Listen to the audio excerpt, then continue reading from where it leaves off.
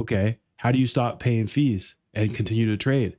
You use a robot to trade and be patient and sit on the limit for you. Sit on limit orders, and you're going to be instantly more profitable. Now, I know you might be thinking, I could just trade limit orders.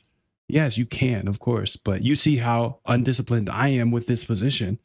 I'm sure there's going to be one day in your life that you are undisciplined as well. You use market orders, you use too much leverage, you get liquidated, you lose your life savings. Imagine how painful that is. I know you have that feeling. I know you've woken up to liquidation emails. I know that. I know that you stayed up way too late because you felt like your position would turn around, and then you just wake up to that liquidation email. I know that because we all have.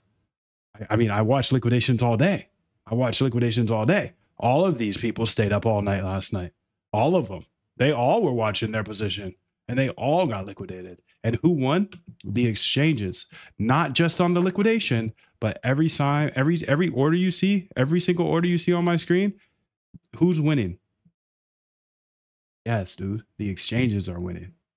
They get you, they speed you up, they rile you up, they get you emotional. They say, hey, come over here. You could use 40x leverage. Every dollar you have, I'll give you 40. Why? Because you pay fees on the entire position, dude.